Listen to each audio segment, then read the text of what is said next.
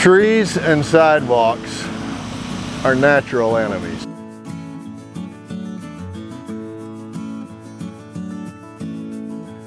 So there's always a conflict between sidewalks and tree roots. And if you have both in close proximity to one another, you have problems. So we've been contracted with the City of Seattle to help do this sidewalk repair project. We come in, we assess which roots we can remove while keeping the trees healthy and upright.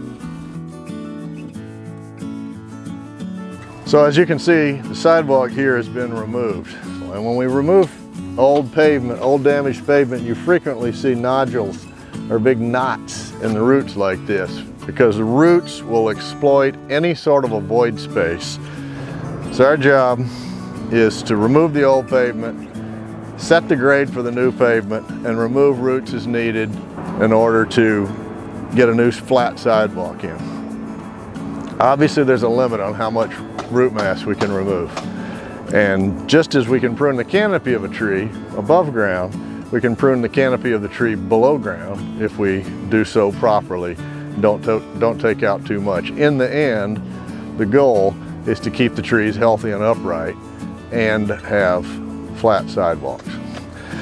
As you can see also, originally, decades ago, 60, 80 years ago, maybe longer, this tree was planted likely at the same grade as the curb, which is 1.5 feet below where it is now.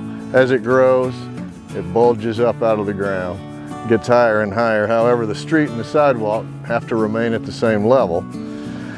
And so the bigger trees get, the more we find that their roots, the easier it is for them to damage the sidewalks, because again, the sidewalks are, in a case like this, 1 foot or 1.5 feet below the base of the grade of the base of the tree.